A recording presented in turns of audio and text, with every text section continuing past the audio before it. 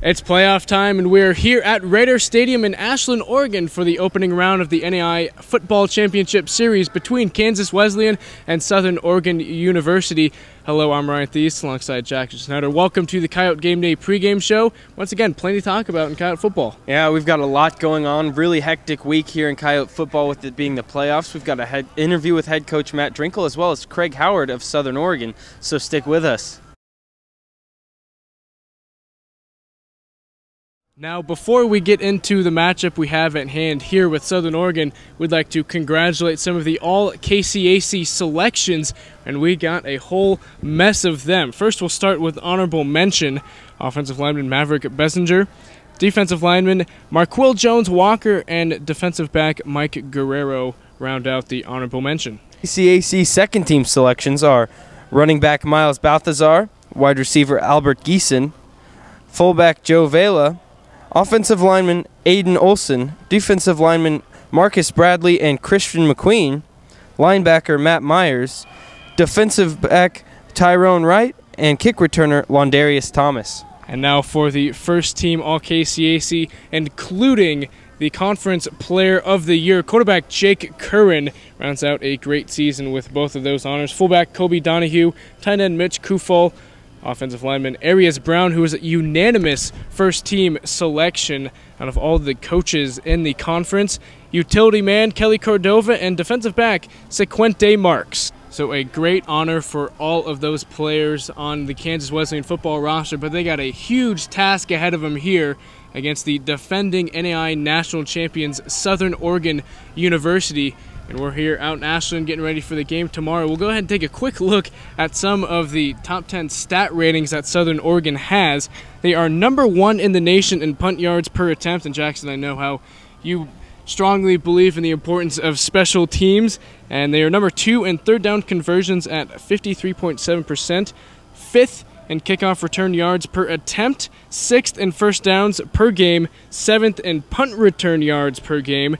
And number 8 in total scoring offense. So a lot coming from Southern Oregon, but if we take a look at Kansas Wesleyan. But Kansas Wesleyan brings a lot to the table as well. Kansas Wesleyan is ranked number 4 in third down conversions, number 4 in total passing offense, number 4 in total sacks, number 4 in first downs per game, number 4 in total offense per game, number 4 in total scoring offense, number 6 in passing offense per game, number 6 in pass efficiency, number 7 in sacks per game, and number 9 in scoring defense per game. So the Coyotes match up very well with this Southern Oregon team. And a lot of those stats that Kansas Wesleyan ranks high in are ahead of Southern Oregon, even though there's a few special teams stats mixed in there. Kansas Wesleyan still, in scoring offense, they have scored 7 more points all year, so these guys are neck and neck. Yeah, they're very evenly matched offensively. 2 high-octane offenses. Kansas Wesleyan likes to mix up the tempo, sometimes speed it up, sometimes slow it down, really catch defenses off guard. But Southern Oregon likes to just put the pedal to the metal all game long, run as many plays as they can, and that high-octane offense that we're going to see for the first time is going to be really, really interesting to watch. So now we'll go ahead and take a look at what head coach of Kansas Wesleyan, Matt Drinkle, had to say in our interview with him. So now we're finally here in Ashland. It's been a long, hectic week, but how have you really prepared the team with all the travel and just getting everything situated and also on the football field? We're really fortunate. Mike Herman, our athletic director, helped out and basically set up the entire thing by himself single-handedly, and it's been a first-class trip the entire way. And that really helped take a lot off of the coaches' plates and having to typically do our travel routine, and then the players too, so we can focus more on the game and our preparation. So that's kind of helped us get a little bit ahead of the curve. And you know, we're actually so far yesterday at our practice was a little bit more like just kind of a run through and review, and we're ready to get out there and execute today.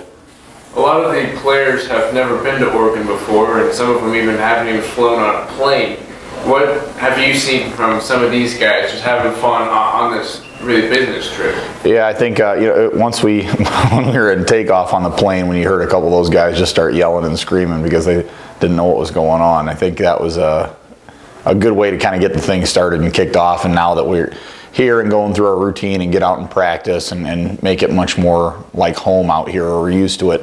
I think that's helped out tremendously. I think getting out here a day early to get acclimated to the weather and the low humidity, those things are really helped acclimate everybody to the whole process of what's going to happen this evening.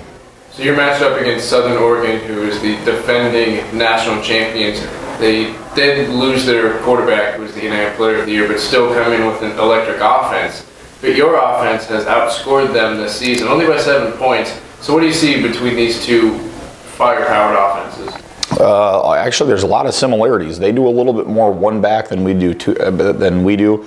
We're predominantly two-back because we have Colby Donahue, who's as good of a fullback as there is. So we actually, if you look at the plays that we run and schemes, formations we use, there are a ton of similarities in there. The only difference is, their quarterback has a huge arm and just runs unbelievably. So they're a little bit like us in the sense that they spread their run game out over the course of about 3 different guys. And, they have some perimeter players, skilled guys on the edge that just do a great job. Their similarities, like I said, you even look into the up-tempo stuff and what we call RPOs, which are run-pass options, so kind of runs and passes packaged together that you build in. And, you spread you out and make you defend the entire width of the field, and we're in the same boat. So it'll be a fun game to watch for sure if you like points. Is this the best offense that you guys have seen so far this year, and how big of a challenge is it going to be for your defense? I think so. Tabor was really, they were outstanding too. They're and Ottawa, and those guys have really good players, and the scheme stuff that they do is tremendous. So the one thing too that I guess what Southern Oregon does that is similar to us is they don't really scheme people to death. It's, hey, this is their offense, these are the things they run, and they'll get into those things throughout the course of a game. So they have a much more carryover week to week, where you see some teams in our league really kind of will scheme things more to take advantage of either your personnel or certain fronts or coverages that you're in. So I think they're for sure historically as good on offense over the last 3 years as anybody's been in the entire country, and you can tell by watching their style of play. They go meet with the Oregon Ducks and talk about football, and they're the thing you'll notice too that is really the driving force of them. Their offensive line plays so well. A bunch of I think they're about 6'4", 305 across the board, and they are well coached and they move well and are physical guys. So it'll be a tremendous test. Now there's a lot of all-KCAC selections on your team, including Jake Curran, the Conference Player of the Year. Do you see those guys really stepping up here today, because it could be their last game? Yeah, they better. That's one thing too. You always, when we look at our scheme stuff that we do is, man, who are your best 11 guys? What do those guys do well? So you'll see the ball in Jake Curran's hands a whole bunch today, and let him, who's obviously extremely talented, but a great decision maker and a great playmaker, and kind of distribute the ball and run the offense. And defensively too, Tyrone Wright, Sequente Marks, Marcus Bradley, Matt Myers, all those guys, we need them to come up and play really well. And a Tabor game that we lost, we didn't have Kufal and we didn't have Sequente in that game, and now they're both back and playing, and we're excited to see those guys turn loose and go. So what's the excitement level at here for today's game? Right now, it's kind of that weird, like, calm before the storm. It's like if you ever ran high school, if you ever ran track where you have to report for your event, and then it's all that time in between where you just run through the scenarios in your head a million times. We're at that stage right now where I think our kids would rather just prefer, and I know we would, just prefer wake up, go get our pads on, go warm up, and let's play. So we're luckily we get a little bit more time to talk through some things and get our last little bit of preparation in and get ready to go. We'll get over to the stadium here a couple hours beforehand and get our guys start getting their minds cleared and focused and envisioning what's going to happen before it does. Sounds good. All right. Good luck, Coach. Thank you. And now for the first time on Coyote Gameday Pregame Show, we've got an interview with the opposing head coach, Craig Howard, who has a lustrous resume. He was the national champion last year, and he really was the head teacher of Tim Tebow, and we had the opportunity to sit down with him. Looking at Kansas Wesleyan football last year, they're 2-9 and then 0-2 in FCS history. But this year, they've only lost one game to a really good ranked opponent in Tabor. What does that really speak against your opponent that you're really researching and playing them this week? Well, I think winning breeds confidence. The guys are 10-1. They've only lost one game this year, so it doesn't really matter what happened last year. these guys believe they can win. It was, I think, the best record in school history. I believe that the college and the community are probably on fire back there, doing so well this year. So you get in the national playoffs, any team can beat any other team, and you know it's a tournament that it's one and done, or survivor you go on. So you know we were lucky last year that we were able to win the thing, and you know this is a new year, and we drew the first opponent, Kansas Wesleyan. So we're excited about the game. Now you guys are ranked 8th in all of NAIA and total scoring offense, and ranked 4th is Kansas Wesleyan, just 7 points ahead of you. Do you see this as really just two really high-powered offenses going against each other? Well, again, they always say the offense puts people in the stands and defense wins championships. So somebody's going to have to play some defense today, and hopefully both teams play well on defense and in the special teams. But both offenses provide some firepower that's going to be tough to stop. And excited to see how it shakes out. You know, their quarterback has had a fantastic year. What's his name? Balthazar. Running back is a fine running back that's risen the country. So, and they have a bunch of receivers, some from Kansas, some from Texas, but they're all pretty good. Now, do you see your playoff run last year, and some of these guys know how the FCS really works out? Because on Kansas Wesleyan, nobody's played in this situation before. Does that give your team a little bit more of an edge? Well, I think, you know, playoff experience is important, and you know, our boys have been in a lot of these games, and so I believe that'll help us. You know, it'll only help us so long, though, because by halftime they'll have playoff experience as well. But I think the more experience you have going into a tournament like this, the better it'll help you.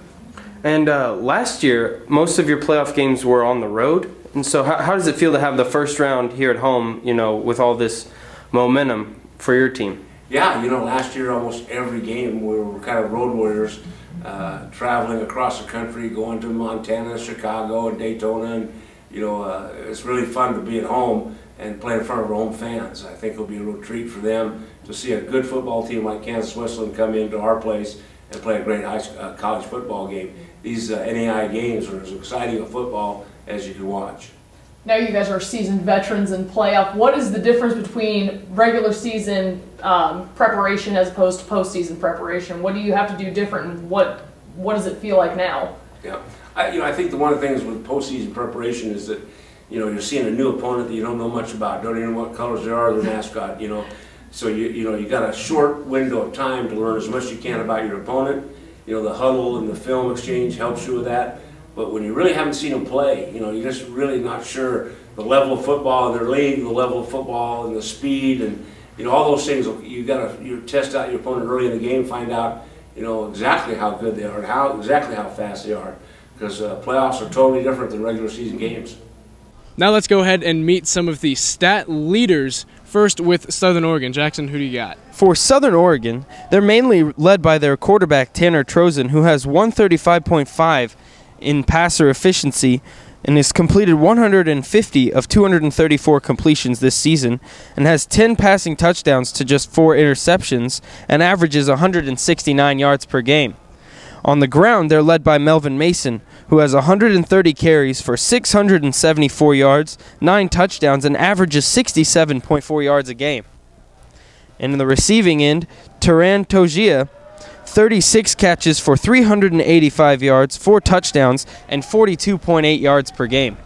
So a great offense coming from Southern Oregon. As we know, we saw them in the national championship game last year. They're very electric, but so is Kansas Wesleyan. They have outscored these Southern Oregon Raiders this season, only by 7 points, so still pretty close. But on the offensive side of the ball for Kansas Wesleyan, once again, Jake Curran, the KCAC Player of the Year, 160.4 pass efficiency, 204 completions in 342 attempts, 28 touchdowns opposed to 10 interceptions, and 294 yards per game is the average for Jake Curran.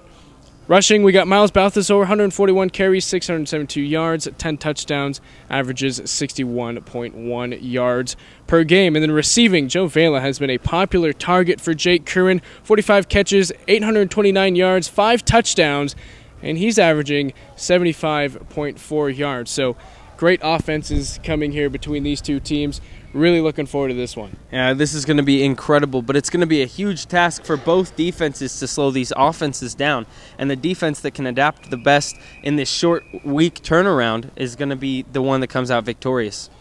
Now, there's been a little bit of a buzz amongst the campus, especially around the football team, of these things called Massey ratings. And it's a website that really is a computer system that has a bunch of formulas through it and garners predictions for football games all through different levels, including the NAIA. And they brought out their predictions for the football championship series in the NAIA, and it gives Kansas Wesleyan their win probability of 1% opposed to 99% for Southern Oregon. How much do you buy into this, Jackson? You know, statistics mean a lot, but you don't play a game on a computer. You play it on the field, and here's why. These computer ratings might be a mathematical formula, but we've got a few here that are just plain wrong. Kansas Wesleyan against Waldorf opening the season with just a 31% chance of winning, and the Coyotes ran away with that one 34-9. The next week, the Coyotes hosted Midland and had just a 40% chance of winning that one and ran away with that one 55-37 as well. Finally, going into conference play, the Coyotes had just a 26% chance of winning and were favored to lose by 8 to Sterling, and the Coyotes came away with that win by a touchdown. Against Southwestern, the Coyotes, again, only favored to win that one by 3 points and shut out the Mound Builders 42-0. You come into the game against Ottawa, Coyotes only a 45% chance of winning and were picked to lose by 3 points. The Coyotes won that one by 10. And then if you look at Southern Oregon's side of things, here's one against Montana Tech, where Southern Oregon had a 66% chance to win that, and they fell to the Montana Tech Ore Diggers. So a lot of numbers game being thrown around here, and it also says that the defense is going to give up 52 points, something they haven't done this season and haven't even really come close to doing. They gave up 37 points earlier in the year to Midland, but in the second half, it was mostly the two deep guys. Yeah, the Coyotes had a 49-7 lead at halftime of that one against Midland, and it was really just mop-up duty in the second half that really gave up all of those points to Midland. And so that statistic in itself, you could look at it as a bit of a lie, but other than that, the Coyotes really haven't given up more than like 21 points at the most on defense. Well, we will see what will actually happen between these two teams later today. You can follow the link at the kwcoyotes.com website. It is a pay-per-view game here because it is the NAIA opening round of the football championship series, but I'm excited to see it. I'm sure Jackson is as well. We are excited to be here in Ashland, Oregon as well. Big thanks to the communications and athletics department back at Kansas Wesleyan for sending us on this trip. And also be on the lookout for Traveling with the Yotes series on the KW Coyotes Twitter page. But until then, I've been Ryan Thies for Jackson Schneider.